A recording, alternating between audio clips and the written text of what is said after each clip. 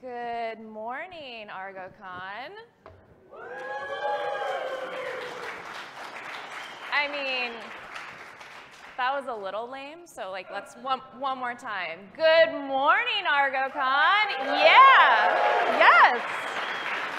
Awesome.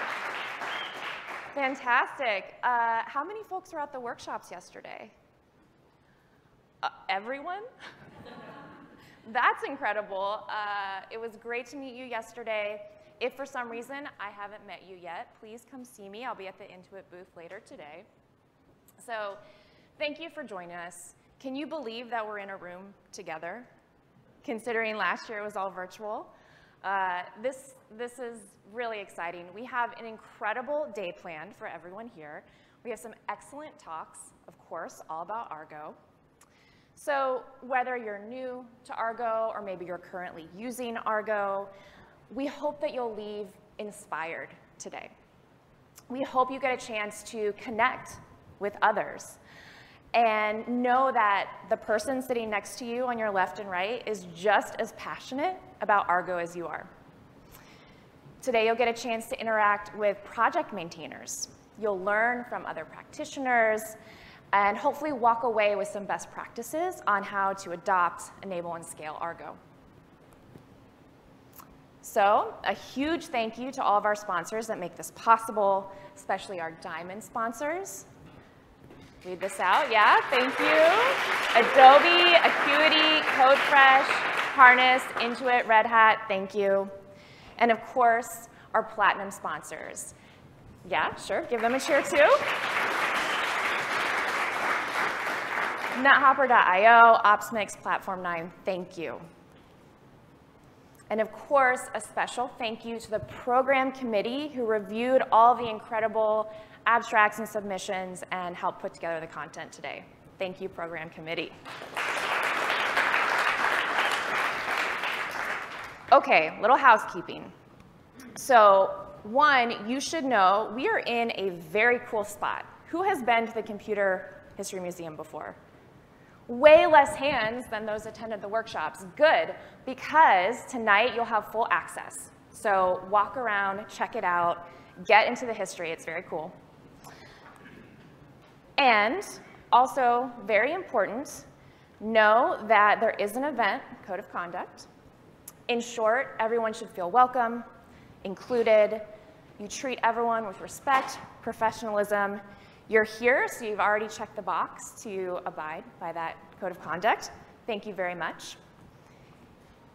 And know that all of those great sponsors that we thanked earlier will be in the showcase. So stop by, learn more. I saw some swag. I know there's plushies floating around, limited edition, so get on that. Okay, enough talking from me. I'm very excited to introduce our first keynote speaker, the Executive Director of the Cloud Native Computing Foundation. Please welcome to the stage, with major energy, Priyanka Sharma. Thank you. Hello, everybody. Woo! Yeah, this is awesome. I am so excited to be here. Welcome to ArgoCon. We've established we're at ArgoCon. Does everyone know? They're at ArgoCon. It's such a cool energy over here. I'm so thrilled to see it. For those who don't know much about me, I am the Executive Director of the Cloud Native Computing Foundation, which is the home for the Argo projects. So we are the home for the Argo projects, but generally, what really is CNCF? How many folks here are familiar with the Cloud Native Computing Foundation? Oh, awesome. That's great. So I can just skip the slide. You know that we are the home, vendor-neutral home for many of the most critical and fastest-growing open source projects, such as Kubernetes, Prometheus, Envoy, and of course, the Argo quadruplets. So with all the technologies that are in CNCF, we have 800 plus members that support the foundation. And they do this because they believe in our mission. They want to support the rise of cloud native. And you see some examples of companies here. Many of you work for folks on this logo wall. Intuit, for example, is such a great partner. We do so much with them, led by Pratik and his team. So all these folks, and many more in this ecosystem, believe in our mission at CNCF, which is making cloud native ubiquitous. So it's kind of funny, right? You're like, we're the Cloud Native Computing Foundation. We're making cloud native ubiquitous. It's kind of tautological, like we're dancing around the question, what is cloud native? Well, we actually are not dancing around the question. Just need maybe better marketing. But we do provide a specific definition of what is cloud native. Many of you may have read this, but the idea where it all came together was empowering organizations to build and run scalable applications in modern dynamic environments, such as public, private, and hybrid clouds.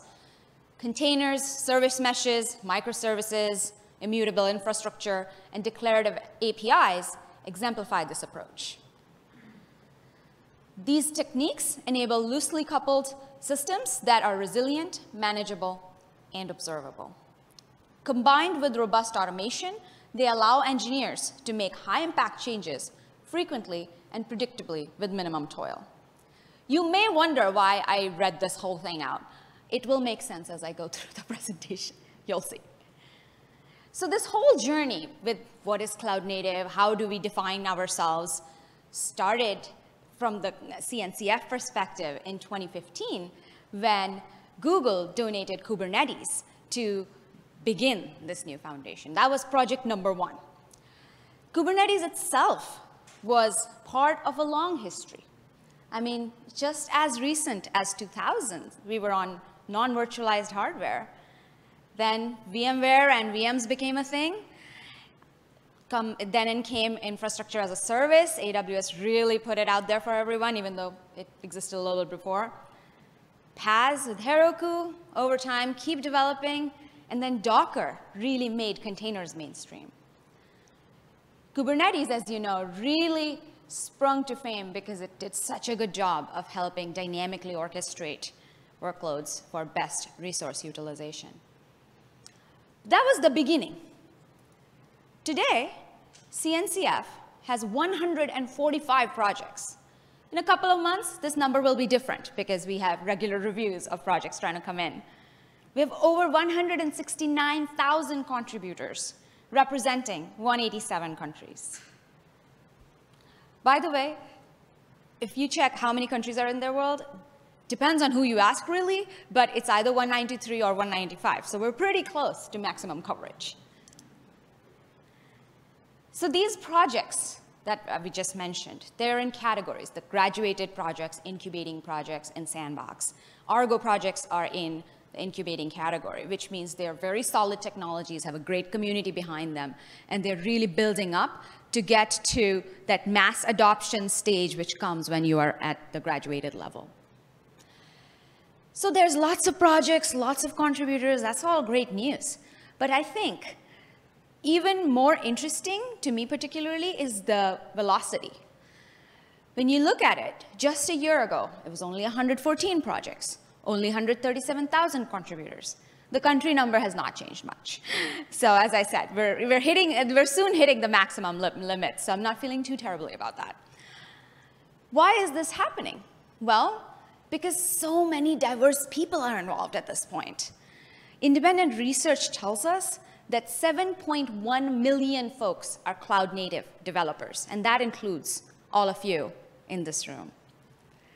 And that huge community and ecosystem is part of the story of Argo's momentum, which truly exemplifies end-user-driven open source. So remember I was talking about the definition and said, I swear this makes sense later. This is because here I want to highlight to you how the Argo projects are truly part of the cloud-native story and definition. When you're trying to build scalable applications, thinking of modern dynamic environments, the CD story is critical. The immutable infrastructure, again about CD. Argo projects themselves have declarative APIs, help the developers use them easily. Projects are resilient, manageable, and observable. You all know this. With the GitOps story, you're providing the robust automation folks need to make high-impact changes frequently and predictably. The Argo story is tightly knit with the cloud-native journey people need to take. You are all contributing to helping the world build modern software successfully. The beginning was impressive from the start. April 7, 2020, the Technical Oversight Committee of CNCF welcomed Argo into the CNCF incubator. And this was at a point where you'd had multi-vendor, multiple end-user developers contributing. In those 2 years, though, look at this. Argo is the #3 highest velocity project in CNCF. This deserves a round of applause.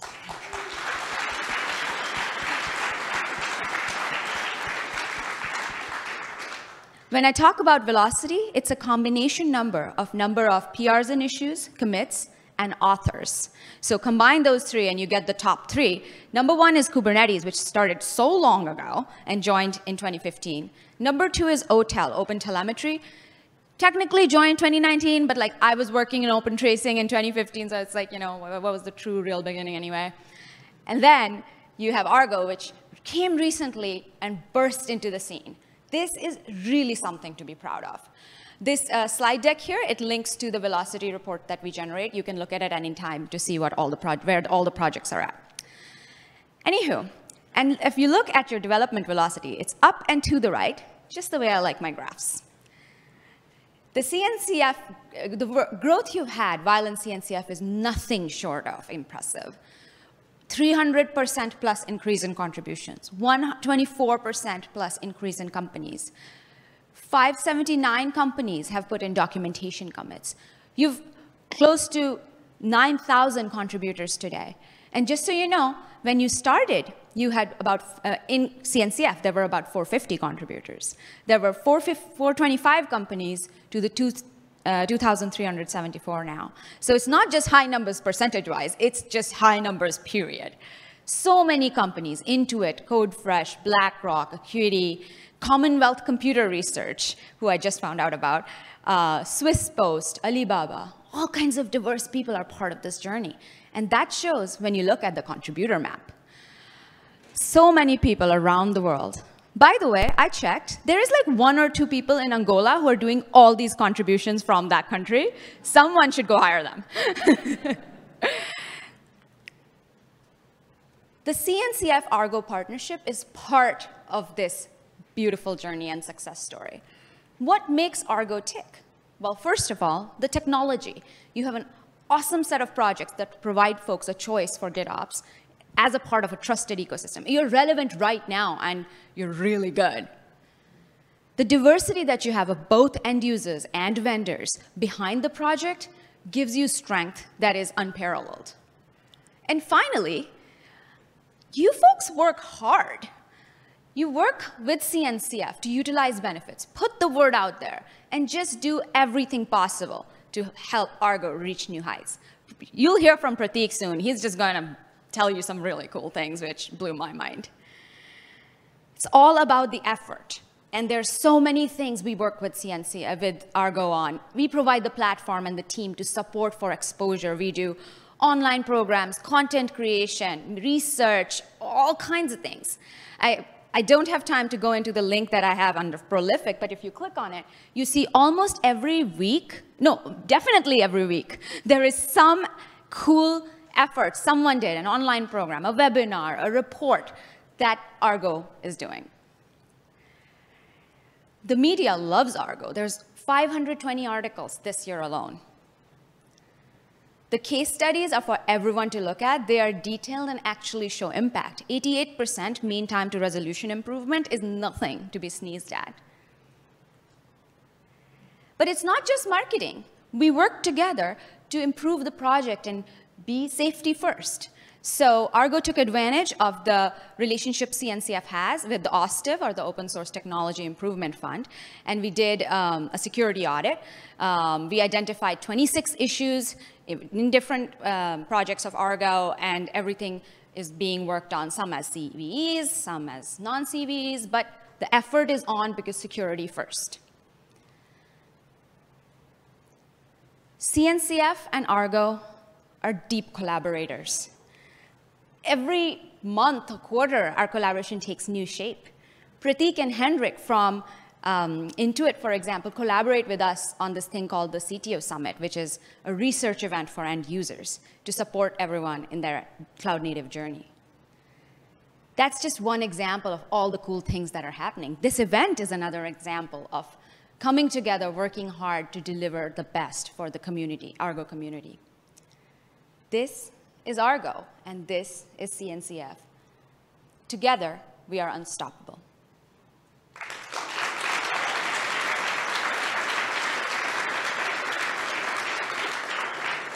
And now, I would like to invite Pratik Wadher from Intuit to speak about Argo. Please welcome Pratik.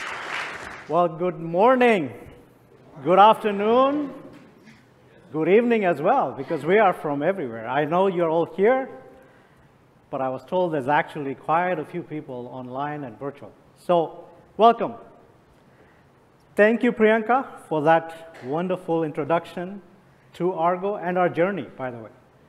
This is an amazing journey. I was actually feeling pretty humbled as I walked through today, and I saw all these big banners, and never in my life would have imagined this project that we started 5 years ago would be where we are today.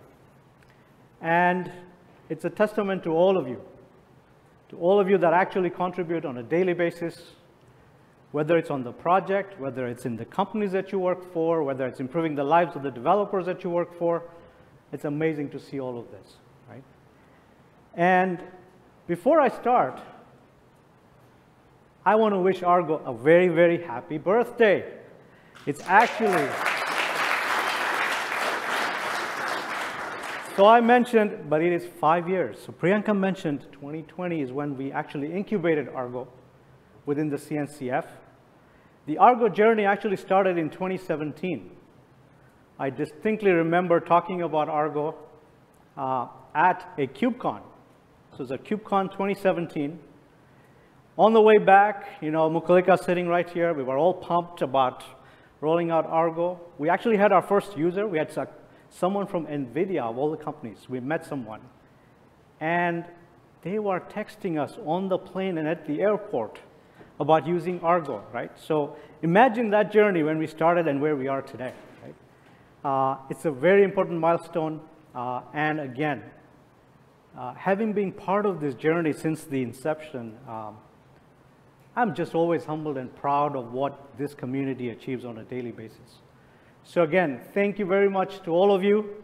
This is going to be an exciting day. I was actually very, very happy to see some of you at the workshop yesterday, so I hope you actually had a great time.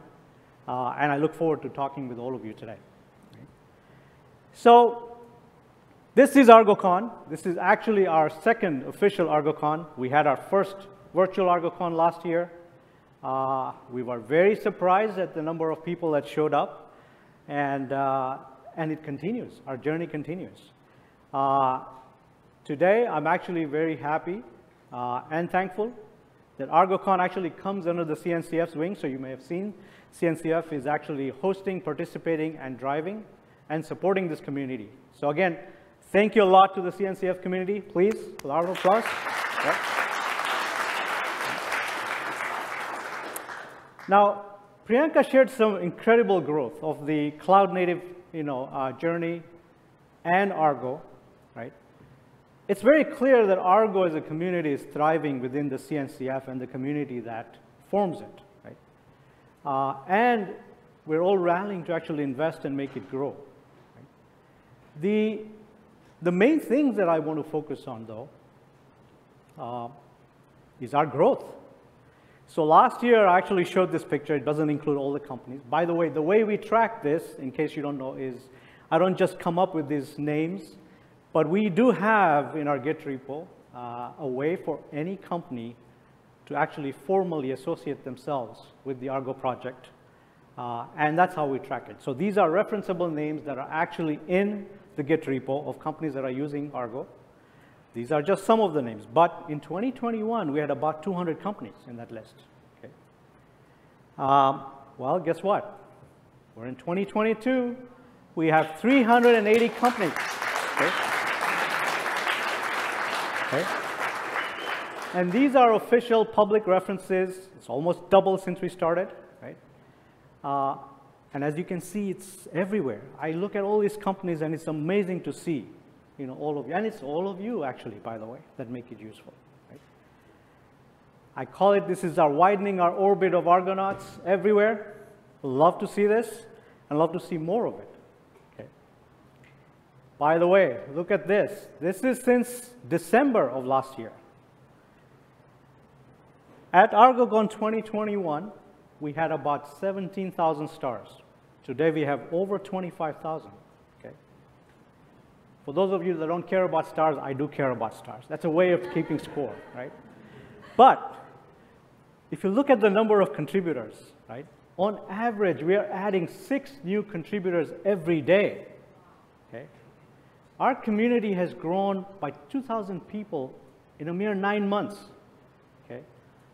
It's amazing and foundational growth of the platform, right?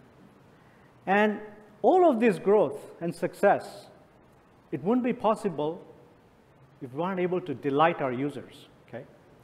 I mentioned this yesterday, that when we created Argo, the whole notion of Argo was, it's not just an open source project, it's a product.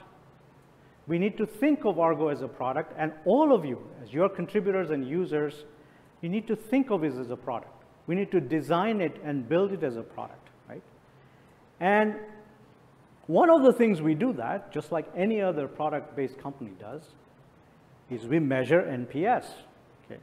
And we do that through our yearly survey to look at what our users are saying, what they're like, what they don't like, and how do we improve the product, right? Now, for those of you who don't know about NPS scores, that 72 is an awesome NPS score for Argo CD and an impressive score for Argo Workflows. So again, a huge round of applause for all of you for that. Okay.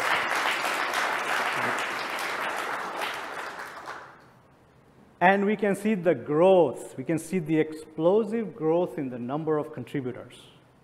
I personally love that.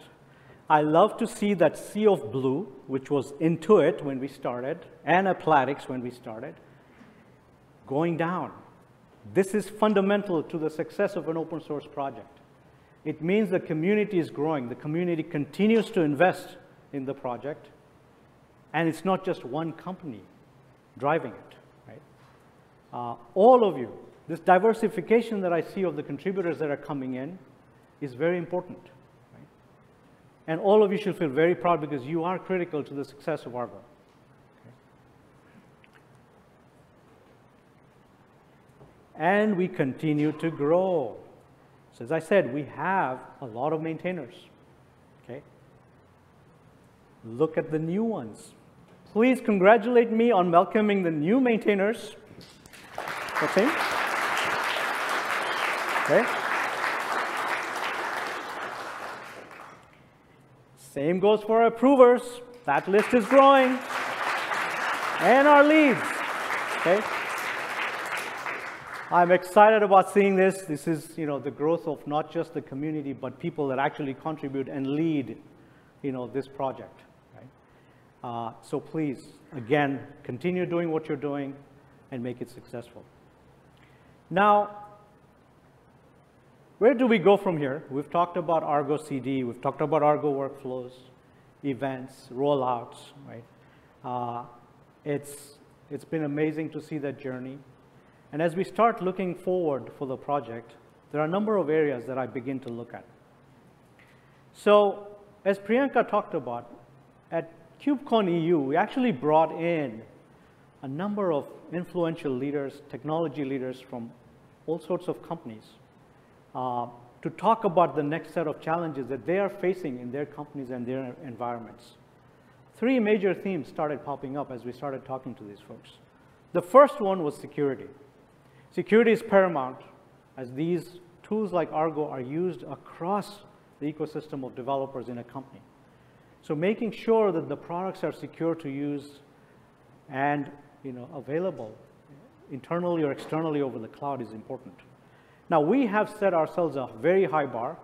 By the way, I come from Intuit. As you know, security is paramount. We actually store over 70 million customers' personal data, taxes, businesses.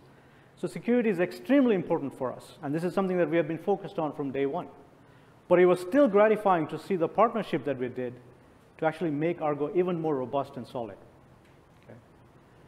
Operational excellence is another one, right? As I talked to a lot of leaders across the spectrum, what they told me is like, hey, it was very easy to start using Argo. It was very easy to start using Kubernetes.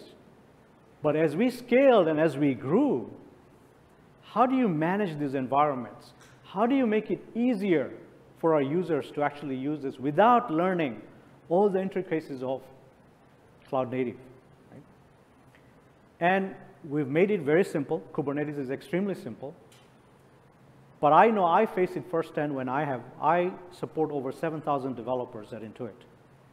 And when you have a front-end developer that has to think about pod disruption budgets and PDBs and namespaces, great. We need to make it even more simpler. Okay. So the last one is around development velocity, right? And again, we talk about velocity. Okay. So we need to figure out how to enable every developer to move at speed in an organization. Right?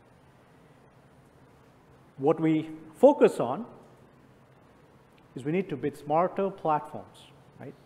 Make the experience extremely simple. Okay? And there are two themes that I'm going to highlight here today, and you're going to hear about it in the set of speakers that come next today. But using AI and ML, and that's a very widely used term in the industry today. Everyone that I know of is doing something with AI and ML. Okay?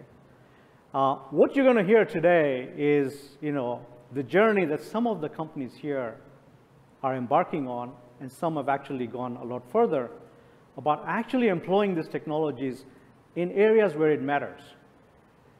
So, for example, when you start thinking about operational excellence and you start thinking about what developers worry about, what's the mean time to detect when something's going wrong? What's the mean time to restore when something has gone wrong? Right? How do you find these things very quickly is an important thing. Right? We talk about observability. Well, observability in its natural form consists of logging and monitoring and tracing. Well, guess what?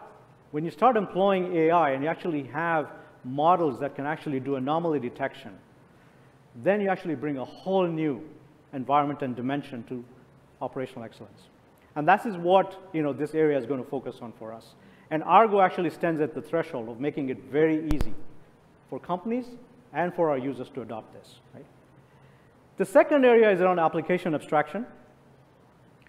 I talked about making it easy for developers at any stage of development, whether it's a front-end developer, whether it's a middle layer developer, or someone that's working on the back end, or someone that's actually developing and supporting the actual infrastructure. Not everyone needs to understand all the intricacies of Kubernetes or Argo. Right? So one of the things we need to really start thinking about is how do we abstract the application layer and make it extremely simple for developers to start using these technologies. Right? So these are two themes that you're going to hear about today. And please, one of the things that I want to hear today is how do we make it easy? Because I know that you use this on a daily basis, and you probably have a lot of feedback that you're giving already, but you may not be thinking about all the developers in your ecosystem and how do we make it easy for all of them. So it's very important for us as a community to really start thinking about this and focusing on it. Right? Okay. So let's talk about smart platforms and AI ops. Right? The next generation of platforms, right, as I mentioned, will automatically be required to detect and isolate problems with data, real-time analytics, right, machine learning, artificial intelligence, using similar models. And with containers and cloud-native technologies, we see infrastructure creation, app development is happening faster, for sure. It's improved dramatically, right? Just at Intuit, we have seen a 6x increase in velocity. How do we measure velocity? We measure velocity by looking at a release every developer does every week. That's a simple measure. What gets pushed out to our customers? I don't look at lines of code, I don't look at commits, I just look at what did our customers get at the end of the day.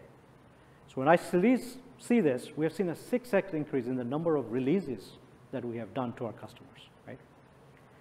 But collectively as an industry, we have a long way to go to isolate issues in production, to improve security, operational excellence. All of these things need to be tied into an overall platform. For example, why should developers have to configure auto-scaling? It should just happen.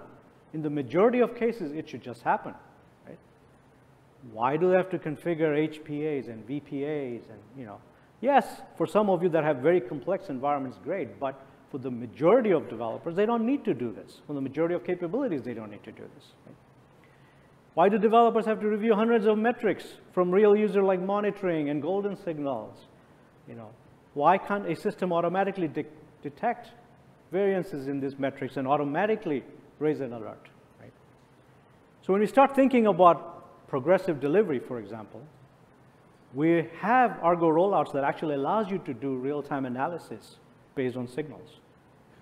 But when you actually combine this with AI models and training, and you do an automated analysis of thousands of metrics, to guide the roll forward and back, that's the true power of making it simple, right? And this is the approach, that Intuit has taken. But I also know you have Adobe is here in the house today. Please welcome Adobe. And you may hear from Adobe, they're taking also a similar approach in building their smart platforms, right? But as a guide, for example, at Intuit, our long-term goal is to be under 5 minutes to detect any issue, right? And under 40 minutes to resolve any issue, for any issue. Now you may say 40 minutes, that's a long time. Well, for a company that is 40 years old and has pretty much every imaginable technology that's you can imagine being used, 40 minutes is actually still a tremendous improvement, right? So again, the focus for us today and moving forward, I think, is the two areas that I really want to start thinking about and bringing the community around. Okay? Similarly, when you talk about application abstraction and velocity, while Kubernetes-powered infrastructure has increased development velocity, it is still hard for app developers. These developers want their app needs to be met. They don't want to configure infrastructure, even though it's simple. They don't, right? Developers should just be able to define, for example, their ingress endpoint needs. Whether it should be internally accessible or externally, it doesn't matter. They shouldn't have to configure service mesh and an API gateway and ALBs, even though it's available as a service and it's easy to do, but why, right? A great platform experience translates app needs into infrastructure configurations automatically. Define what your app needs and the infrastructure should behave in the right manner, right? There are technologies, and standards like the open application model that was created by Alibaba, Dapper, by Microsoft, that should be part of all of our forward-looking paths, right? Bringing these technologies together should be what we do. And Argo is amazingly positioned to allow us to do this, right? I especially love the direction we're now taking of allowing plugins and modular add-ins to things like Argo CD, which will enable a lot of these kind of technologies to come in and to allow everyone to actually tailor and their needs. Okay? So, I'm hearing rumors, by the way. I heard rumors that Argo is traveling to brand new worlds, right, outside of this universe. More will be revealed throughout the day about this new chapter of the Argonauts, but we do have some spaceships, actually. And today, I guess you're going to see why Argo is moving at light speed, right? So I really, really want to, again, thank all of you to continue the momentum, We need your expertise. We need your help. And with that, I'd like to invite Priyanka back on stage to kick off the day. Thank you so much, Pratik. I learned so much today.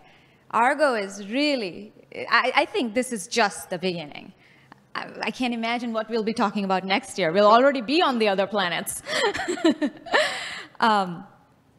If you don't mind putting next. There you go. So now that we've talked about all the awesome things happening here, I'd love for us to continue this conversation today, tomorrow, and then next month at KubeCon Cloud Native Con North America that's happening in Detroit from October 24 to 28. We would love for you all to attend. There'll be lots of Argo talks. There'll be lots of folks, as many in this room, for further new people to meet who are interested in the quadruplets, as I've started calling them in my head. And it's a chance to expand your community, welcome more people in. So I really hope to see you all there at KubeCon Cloud Native Con in Motown. And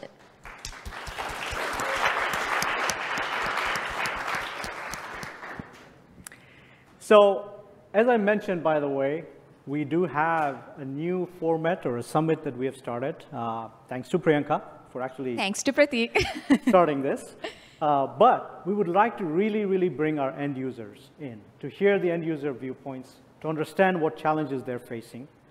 And so if you're an end user, an engineering leader in an end user organization, please apply to join us at the CTO Summit. We're going to be hosting it again at KubeCon Detroit.